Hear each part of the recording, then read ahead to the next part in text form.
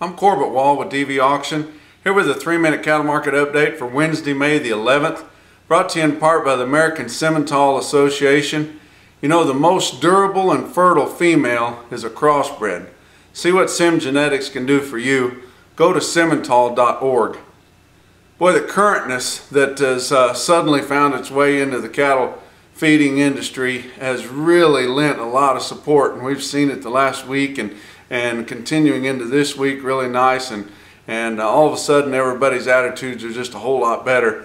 Your live cattle on the June contract for Monday was up $2.57 after all the big gains that we saw last week. Tuesday it took a breath there and was down just 2 cents. But end of the day on Tuesday at 123.27. Feeder cattle on the May contract for Monday was up $3.42.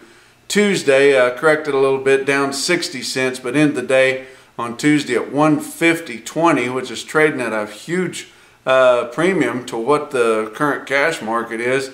Look at your CME feeder cattle index is 144.23, so you know that's a good $6 right there.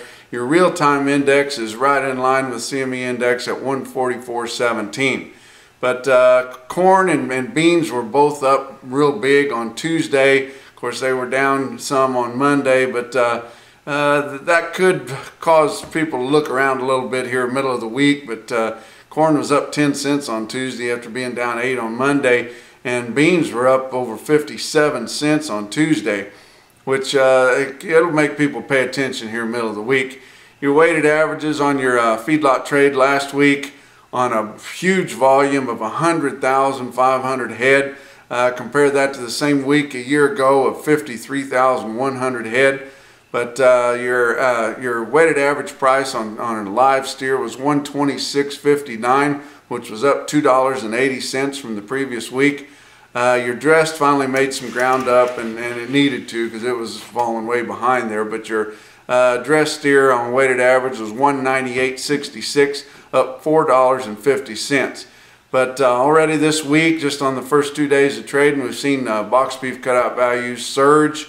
We're going to see a big week for box beef values because we had a big clearance of some supplies, a big volume last week, and finally some of those wholesalers got in there and bought some of the product up at the lower price levels, and now the packers are going to make these guys that are filling in going into the big holiday season and going into this grilling weather that we're all of a sudden getting coast to coast. They're going to make these guys pay.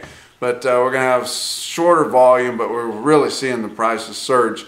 And all this following the big kills that we've seen, 2 weeks of 590,000 there. And this week, not expecting to be quite that big, but still pretty good size. Your cash feeder markets in Oklahoma City, that's 7,700 on Monday, $4 to $10 higher, which was a lot more than what I thought. I thought we might see 3 to 5, but it's just everything working together is giving everybody a lot more bullishness, and we're really seeing it a bunch on these feeder cattle markets. Really, because the cash feeder cattle market is lagging way behind what the board's quoting. But Joplin had only 3,700 on Monday there, but their feeder cattle were $4 to $6 higher. Calves, some of the heifer calves up to $12 higher. So a big surge there. Some actual quotes there on Cattle Market Central. Phillips, South Dakota on Tuesday at 2 o'clock in the afternoon had a big load of 726-pound steers, bring 159.50, and you think, oh man, that's a big price, but you know, that's way up there in the Dakotas, and some crazy farmer feeder probably did it. But these things are really coming up. You look at Monday at 11:30, Joplin had a kind of a short load of 734-pound steers, bring 156, and that's not very far behind. But that's 3 minutes. We'll talk to you on Friday.